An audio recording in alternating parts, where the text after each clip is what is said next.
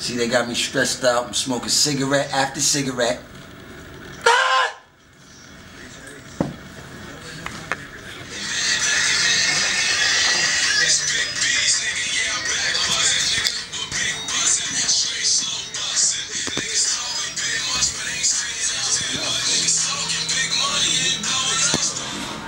So what's happening, Juelz? Nothing. Good to be here. Good to see you. How you doing? You know. Ozone. You know, we've been fucking with you since day one. So it's a beautiful thing. Get to catch back up. You know what I mean? Out here in the ATL. You know what I mean? No better place. So what's going on with this the Reagan era mixtape? Oh, the Reagan era, the long-awaited. First and foremost, I would like to apologize before anything to all my fans. You know what I'm saying? It's definitely gonna be well worth the wait, though. I promise you. I'm just putting the finishing touches on it, and just, you know what I mean? Like I said, it's been so long that I felt like I really need to put out a masterpiece. So the mixtape is gonna be like an album. It's gonna be limited amount of freestyles, a whole lot of just original music. You know what I'm saying? I'm not worried about putting it out in stores. I feel like I owe that to the people right now. You know what I'm saying? I owe that to everybody that's been supporting me, you know? And I got enough music, like, just because you ain't here, you know what I mean? I've been in the studio, I got my own studio working, so it's just locked under lock and key. I'm getting ready to release, like, within next week. My studio boarded up right now due to a little incident I had with the police a couple weeks ago. I'm sure everybody heard about that. You know what I mean? We can elaborate on that whenever later. You know what I'm saying? But my studio boarded up, so I got to pay a couple little fines. That ain't about none, though. I'll be right back in the studio. Back to live action, baby. The Reagan era will be out very soon, though. Very soon. I'm shooting a video for every song on there. I actually just dropped the Home Run video. Like, the Home Run, that song was just like a, you know, I reached out to Wayne. That's just like a mixtape record. Like, and you see how crazy that is. So that's like how the whole mixtape is gonna be. Just records like that and just, you know what I mean, videos like that just for a mixtape. So that's what you should be looking to get off the Reagan era. It's just all hard, just, oh man, I'm excited. You know what I'm saying? I'm calm, I'm cool, but I'm very excited. Because, you know, at the end of the day, I know when I do what I do, it's not too many, it's very few that can fuck with it. You know what I'm saying? So I've been watching a lot of niggas jacking my swag, but you know, that's usual. You know what I'm saying? I'm just so fly, and it doesn't really matter to me because I do this shit like in my sleep. So every day is something new for me. So when a nigga just getting on to that, I'm just moving on. You know what I'm saying? That. You know what I mean? So I ain't really, you know the slogan, nigga. Fly up or get flown over. Miss it ain't get fly, I am fly, nigga. I walk in my closet with the lights off, nigga. You know what I mean? You know, so I told the niggas I walk in the closet with the lights off, nigga. Just take shit off the rack, nigga. You know what I mean? You know what I mean? So were the delays due to the legal situation? No, it wasn't even. It's just me just building up. I just wanted to get, just perfecting it.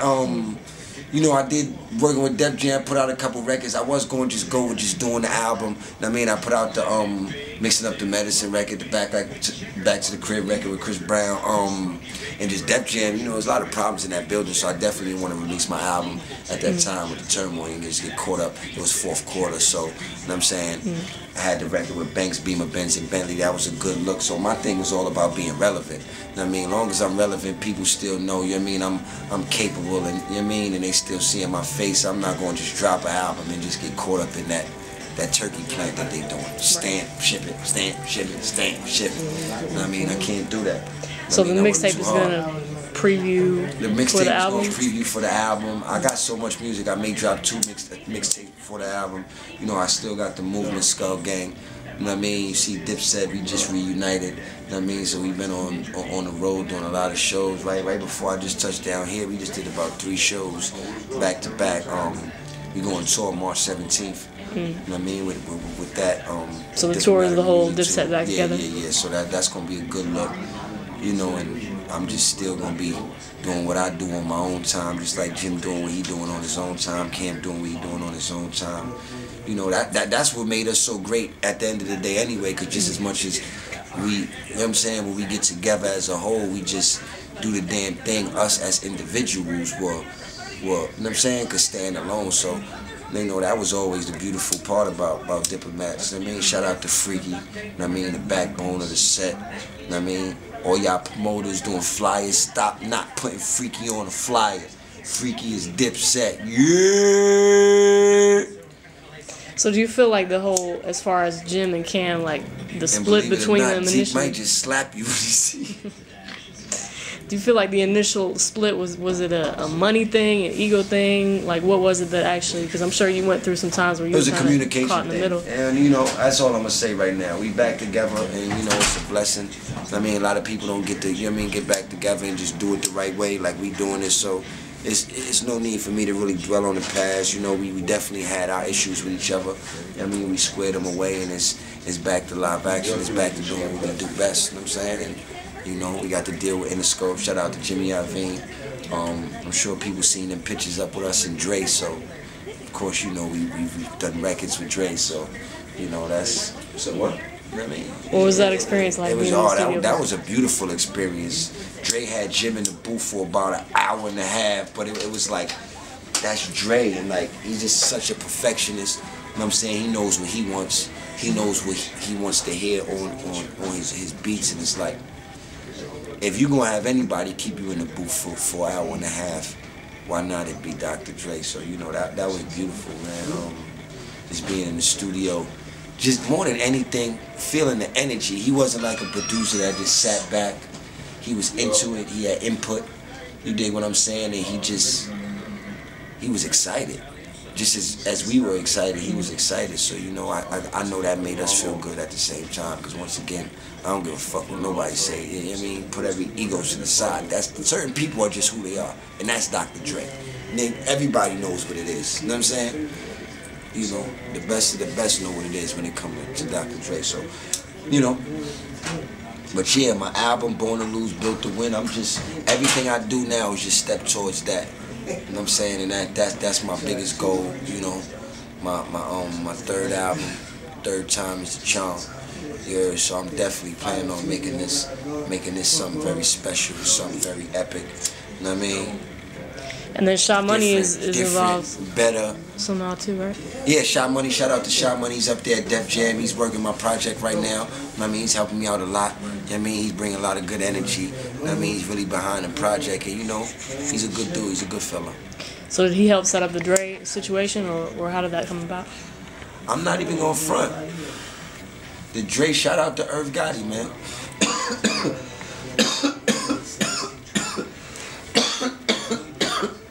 Pardon me. Shout out to Irv. I'm gonna keep it funky. Like, I always knew Irv, you know what I'm saying? I never really had like a personal relationship like that with Irv, but you know, Irv always had good energy through the game, whatever the case. I don't even really know where Irv came into play with it, but you know, it was kind of like this, like, you know, we were back together, and I guess, I don't know if Irv called Jim or Cam, but it was something like that. And he just had a lot of good energy. You know, a lot of them big labels, you know what I'm saying, they can't really talk to me, Jim, or Cam. They think we, you know what I mean, I rad and Dipset. So he was like that puzzle, that piece that kind of like consulted and brung to Jimmy Iovine. So, you know, they willing to, you know what I'm saying? So he kind of set up the whole Jimmy Iovine meeting, you know what I mean? And yeah, shout out to him for that. And Jimmy kind of like, one day Jimmy came, he liked the energy. We had a meeting with Jimmy. Next time he came, they was in New York doing something for the beats, the headphones joints, and Dr. Dre was there, you know. He came down, told Dre to come downstairs. Next day, we make a long story short, Dre was supposed to go back the next day. Dre said, if y'all gonna get in the studio, we gonna work. So, make a long story short, Dre pushed his flight back, and we got in the studio and did what we did. So I actually had to go to Chicago, but it was Dre, so I flew right back the same day. I went to Chicago, did my little in-store that I had to do, and flew right back that night. So I kind of got to the session a little late, but I wasn't going to miss it for the world. Believe that. So now Diplomats are through Interscope, and you still have the Def Jam? I mean, yeah. We the deal is not, you know, inked in etched in stone, I should say, but yeah, we looking so like you're in Interscope. talks with Interscope? You know what I mean? But you know, a lot of people got their hands out, want a piece of the action, because you know, it's definitely going to be some lights, cameras, and action. Okay.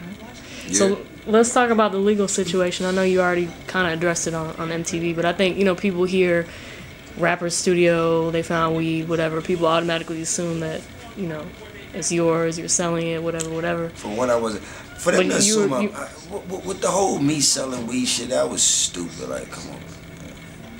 Especially the amount of weed that they were saying, like it's a studio. What do rappers do when they go to studios? They take weed, like who? Yeah, that's obvious, like right. You know what I mean. But the police, of course, are, you know what I mean. If it's in baggies, they assume it's for, you know what I'm saying, distributing use. Mm-hmm. Like for one, I wasn't there. I wasn't in a session at that time. It's my studio. Yes, I have my own studio, but I wasn't there. I hadn't been in my studio for about a week. Mm-hmm. You dig what I'm saying? So, I mean. It's in an area to where, you know, I'm kind of like a target. You know what I'm saying? You know what I mean? I'm kind of like, what Ross said, Rolls Royce, you they favorite nigga. You know what I'm saying? And my situation is like that. You know, I drive through a town, that big old Rolls Royce. I'm the only, you know what I mean, young, black, fly dude moving like that. And, you know, I guess it's kind of like they don't understand it. Mm-hmm. You know what I'm saying? So I've always been a target in the area where my studio is located. And, that's kind of like what I just felt like it was, you know. They went in there, they found some guns, they found some weed. Like I said, I mean, you probably run in every studio in the world, and that's exactly what you're going to find, right? Mm. I mean, at the end of the day, the studio was in my name. You don't arrest the person that owns the Hit Factory. You don't arrest the, you know what I mean? The person that owns Stony Studio, you arrest, you know what I mean? So I didn't really get the whole thing, but like I said, you know, I got my lawyers on it. It's just a little inconvenience, you know what I mean? They just want me to dish out some money. I mean, which they already got me for a cool $125 already. Plus, you know, I had to bail my other homie who was there in the studio at the time, my boy Hanif, out.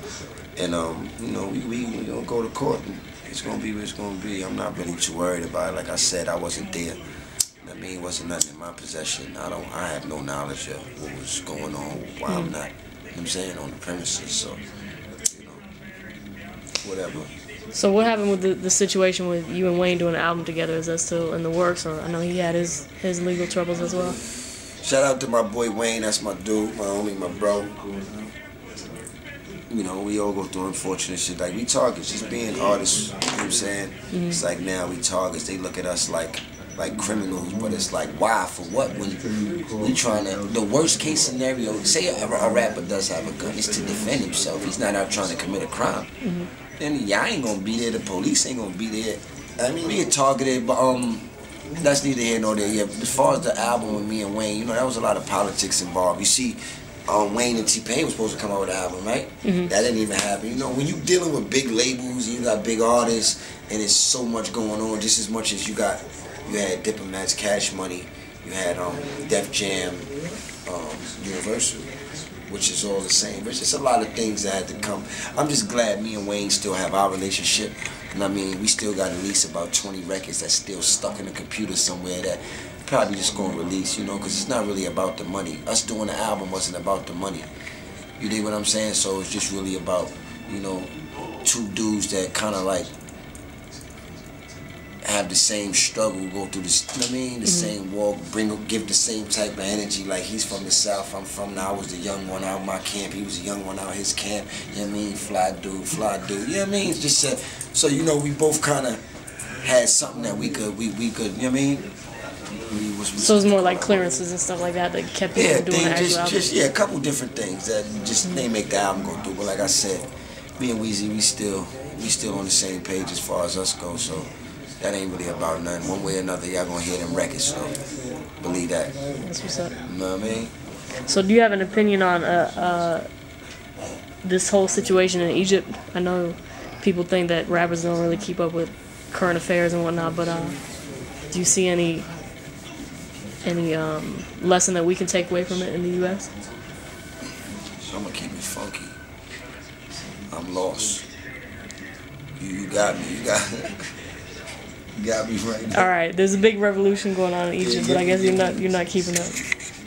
I don't even think it's because I'm gonna be honest. I don't know why. Cause my shit, for real, you gotta think. I leave the studio, and I haven't even been in the studio for the last couple of weeks now, because due to the situation, I wasn't there the week prior to the situation that happened. Then I wasn't in there now because it was boarded up. So I'll be in my house, and every morning the news is on. But I must have really just missed this Egypt thing, because I'm gonna keep it funky. I'm kind of lost with that one. But yeah, fill me in. What's up?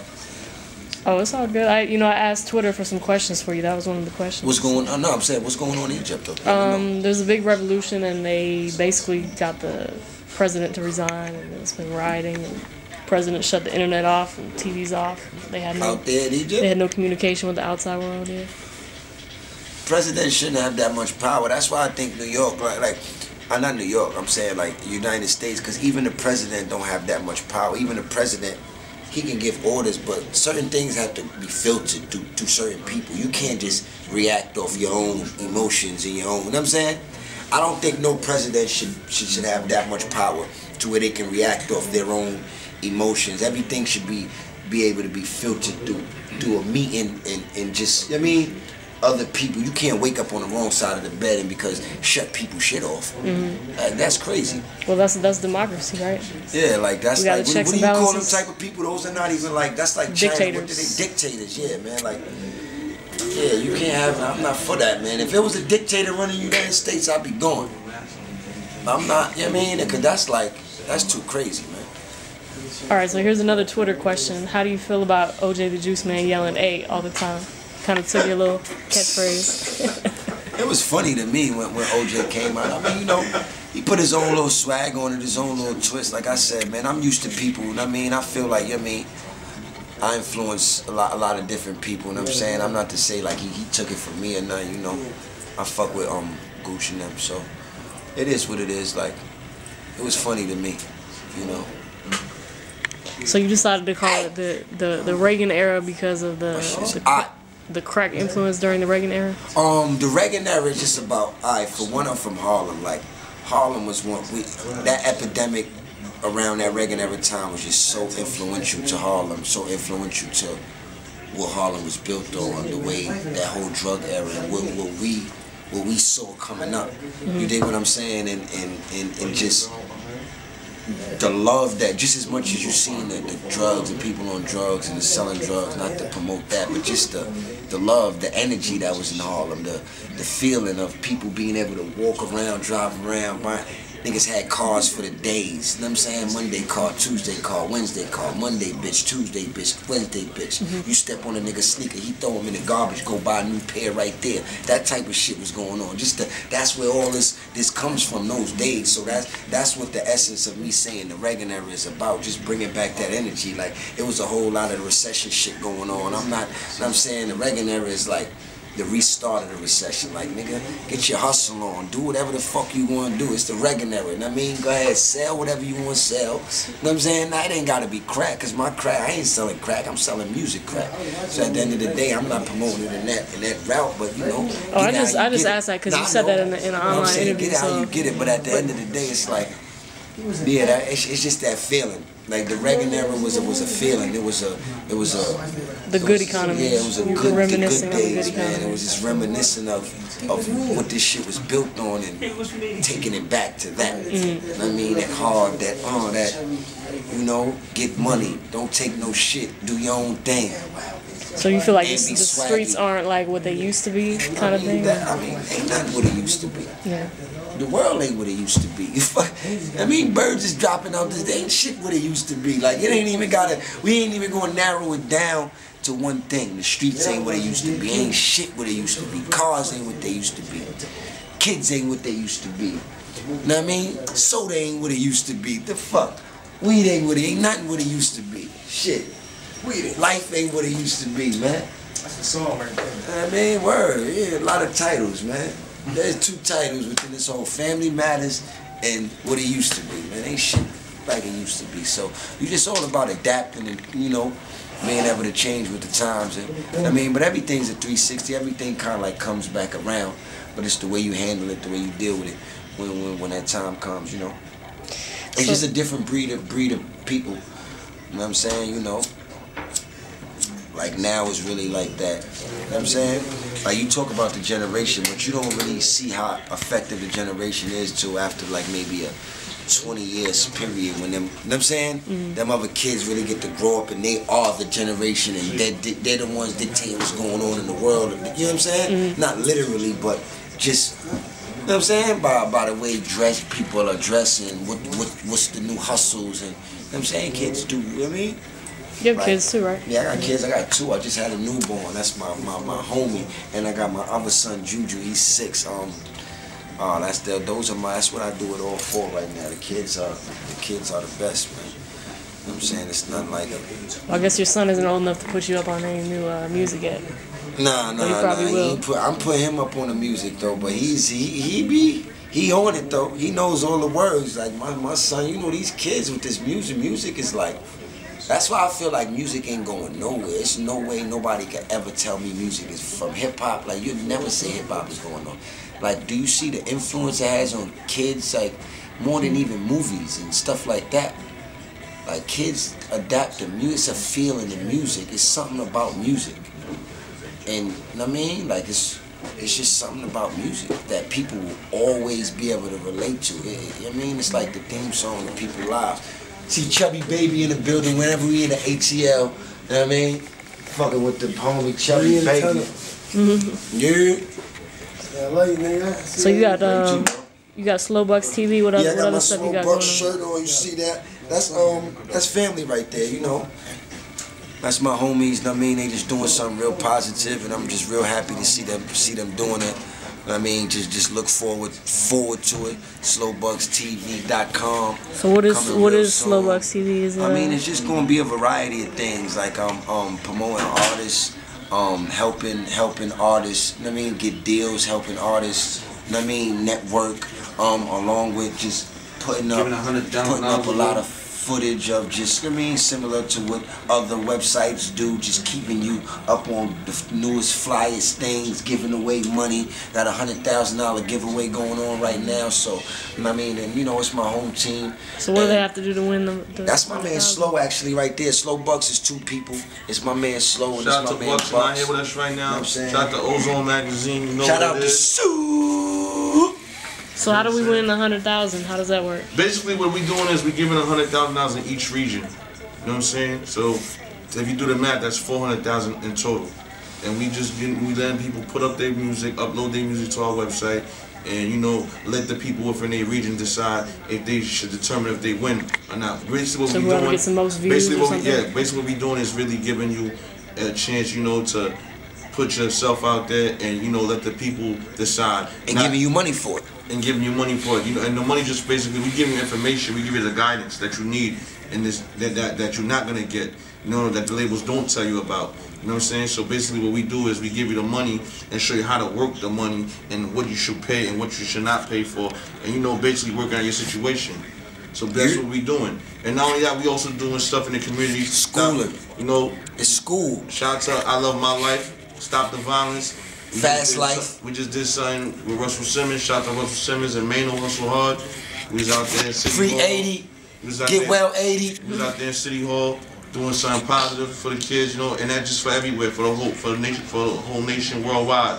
We want to, let me promote Stop the Violence. It's Peace Week. And it's swaggy too. We can on that.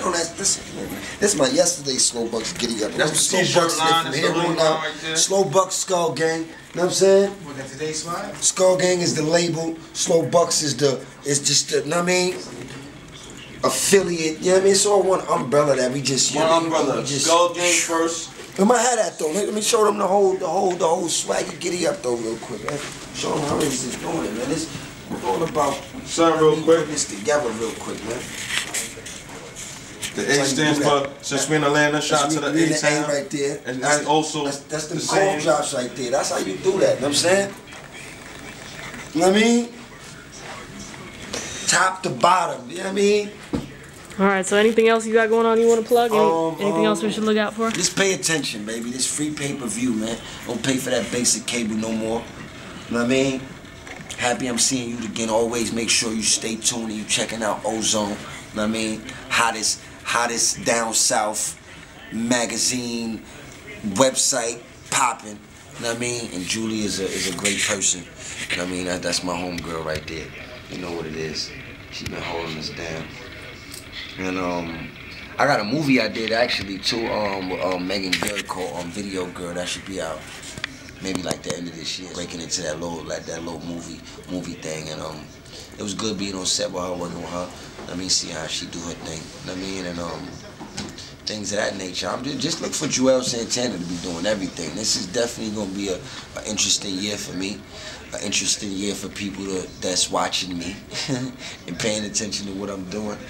You know what I mean? So, you know, just follow the drip. Follow the splash, baby. You know what I mean? Follow me, you might wind up in front of everybody else. That's what I tell them. And for all you punks, keep kicking up dirt, keep kicking up dust, you're bound to get dirt in your face, punk. Whoa.